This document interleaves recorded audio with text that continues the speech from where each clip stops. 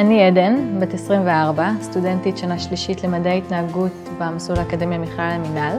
בחרתי להתמחות במחלקת משאבי אנוש של ישראכרט, חברת כרטיסי אשראי המובילה בישראל. בחרתי ללמוד מדעי התנהגות בהתמחות ניהול ומשאבי אנוש, כי היה חשוב לי שהמקצוע שלי יהיה דינמי ומעניין, ומה יותר מעניין מהמגוון האנושי. פרויקט הלידרס בשבילי זה בעצם היכולת להסתכל על המקצוע אותו אני לומדת מלמעלה. אני נחשפת למגוון תחומים שמחלקת משאבי אנוש של ישראכרט פותחת בפניי, ואני לומדת מהטובים ביותר.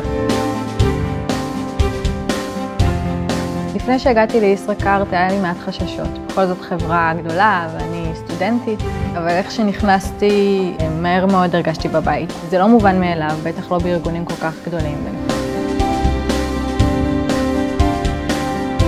חלק מהפרויקט אני נחשפת לתחום של ניהול פרויקטים. אני נכנסת לישיבות מפתח, אני רואה איך פרויקט גדול קורא מאור וגידים. ועכשיו כשאני רואה את הפרויקטים האלה קוראים בפועל, אני מרגישה גאווה גדולה שהייתי חלק מהם. המנטור שלי הוא ניקולס, מנהל מטה משאבי אנוש. הדבר הכי חשוב שלמדתי ממנו זה המשמעות של המושג שותף אסטרטגי.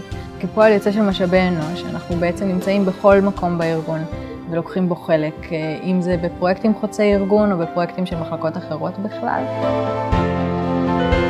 אחד הדברים הכי משמעותיים שיצא לי להבין פה זה שאנחנו מבינים אנשים, ואני חושבת שזה גורם ההצלחה של כל הפרויקטים שלנו. עוד שנה מהיום אני רואה את עצמי מתברגת בתחום משאבי אנוש באחד הארגונים הגדולים. אין לי ספק שאני אקח את הכלים שרכשתי פה ואני אשתמש בהם גם שם.